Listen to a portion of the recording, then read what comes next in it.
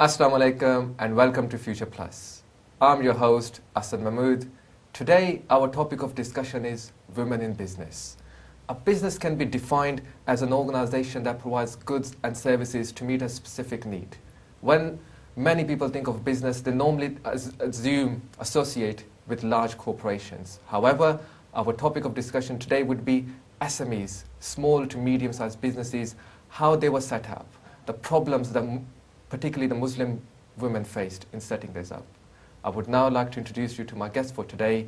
Now I have Sister Kosa Sakrani, a businesswoman and a CEO of Modestly Active, which is a Muslim swimwear company, and she's been in the business for 4 years. Assalamu alaikum and welcome to the show. Thank you for joining us. My first question, what interested you to pursue a career in business? What was your... Actually, what it was is when I actually did start practicing quite, covering and everything, going on holidays, as my children were growing up, my girls especially, I didn't want them to compromise with their faith, and this is why I said that, I still want them to participate in everything that they enjoy, which is swimming, the most thing. And this is why I said, that's it, I'm going to sit down and I'm going to design something which they don't need to compromise. I'll have something for them, and this is what inspired me to do it. MashaAllah, MashaAllah, very good. In terms of starting up a business, did you face many difficulties? I mean, what were they?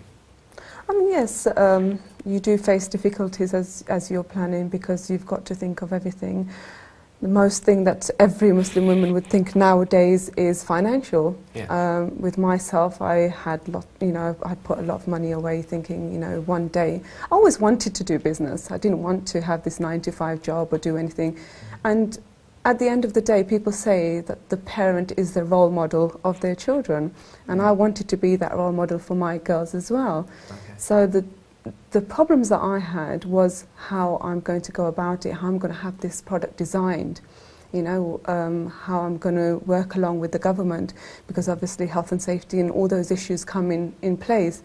How did you actually think of this product? I mean, you just explained, you like swimming. I mean, was it an idea that came about after years of thinking, or was it just... Actually, was there a gap in the market? There was already, but it was to do with more here. Now, when we used to go swimming, and I'm sure all the Muslim women do that, they wear the leggings, we wear our shorts, we try to put anything and everything on that we think that will cover us. We even put and sometimes sitting back and looking when, you're not in the pool and you're actually looking at other women, and I'm not saying it that, we look funny, but we do.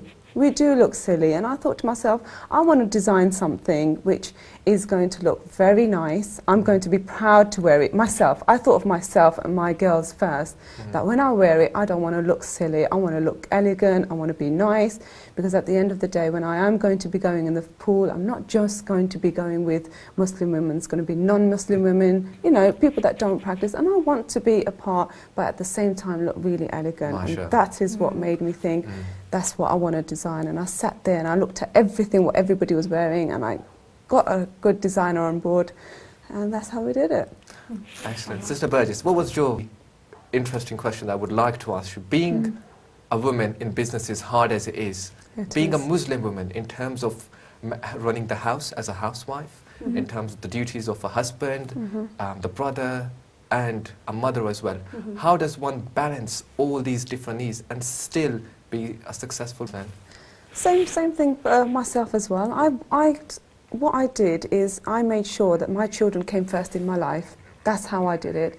Yes, I've got a husband that is very, very supportive. I'm not, he's going to get big-headed once he's heard this, but he's very supportive to me. And again, like you said, sister, passion. Just because we are Muslims, it doesn't mean we stop. We are very, very creative women. Just like any other women, we are the same as well. And if you balance your life out, you can do anything. You can do anything. So one of the things I've picked up is the family support. Yes. You Definitely. need to have family support. Yes. So yes.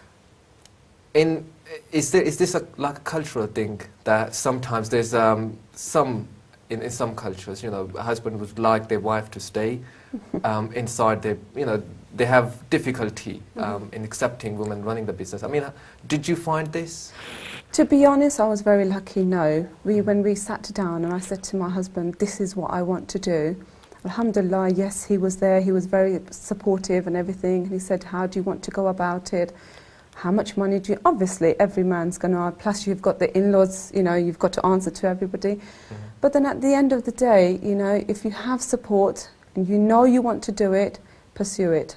Don't sit there and say, shall I? Is it going to be the right thing? Is my in-laws going to take it bad? Sit down, talk as a family, you know. Alhamdulillah, you know, nothing can stop us. You know, we are in the 21st century and we can do anything we want.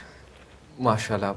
What about risk? I mean, I'm sure there are some risk factors involved. Biggest one, financial. What if the company isn't successful? Doesn't matter. You start all over again. That's what Any role models play a part in you looking to start up a business? What about Sister Kosa?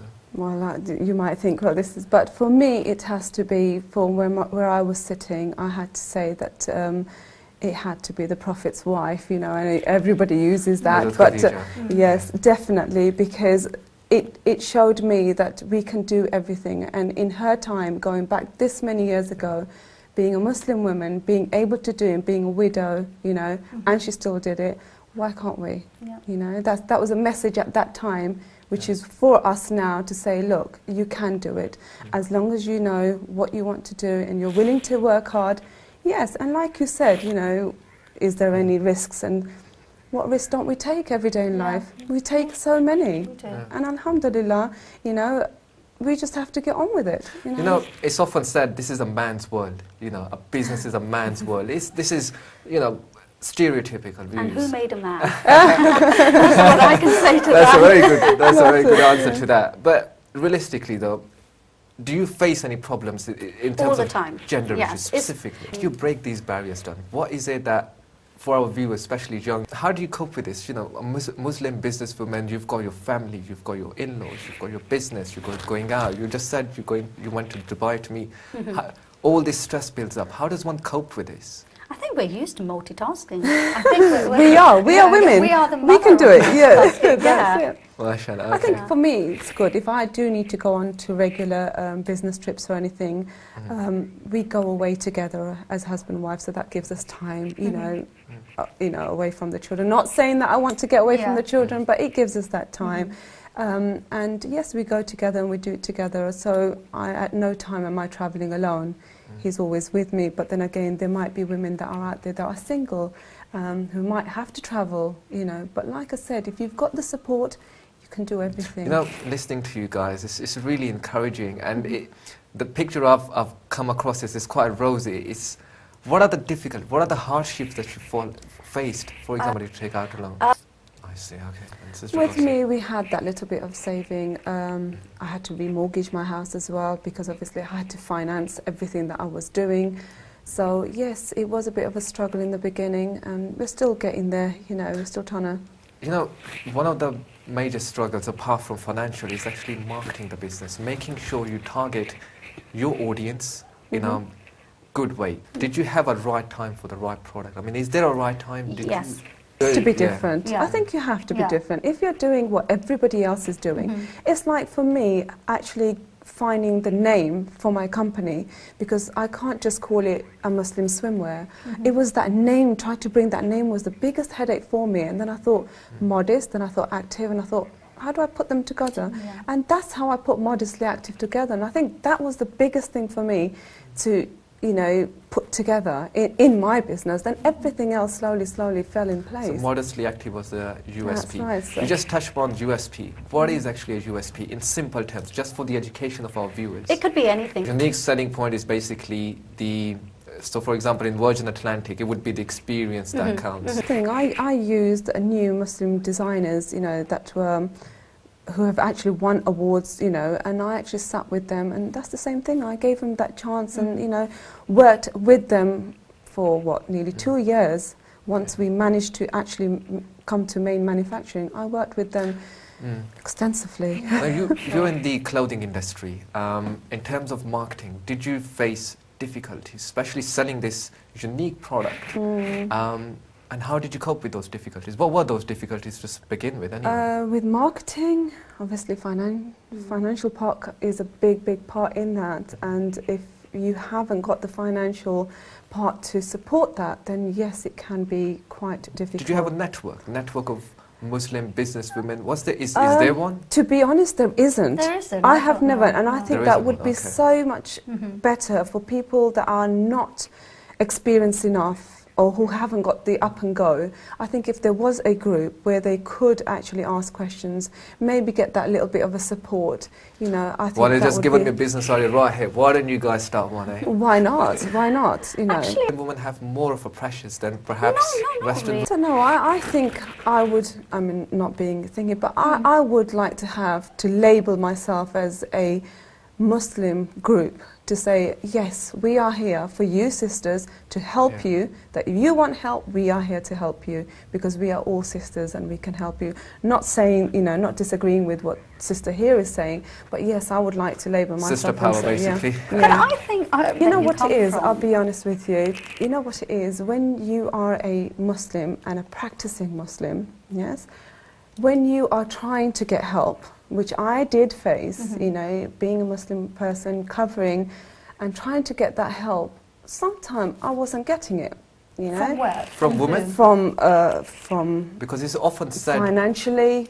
But is it finding because the you were right wearing channel. the hijab? Yes, Really? and I have used a part where I have been on the phone and not said, you know, who I am, but trying to get the advice that I wanted, and I'll be 100% honest with you, I got the answer which I wanted using a different label and a different name.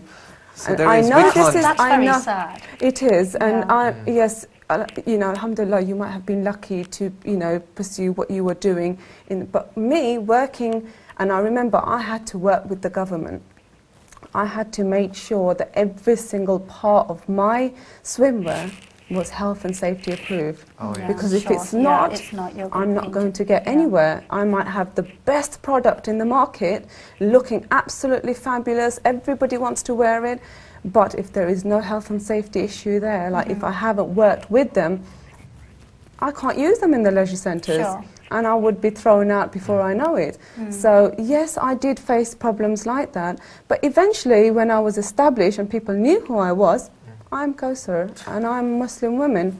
This is me. That's very encouraging to listen to that. I mean, Yeah. we're just going to be going to a short break, but essentially business is about taking risks, you know, making sure you go ahead Yes, and most of all do it for the akhirah. that's it. And that's it. Has to be halal earning, whatever you Alhamdulillah, do. That's Very it. Whatever valid you point, do. very Yeah, valid that's point. true. Viewers, we're just going to be going to a short break, but inshallah join us after the break when we'll be continuing with this informative discussion.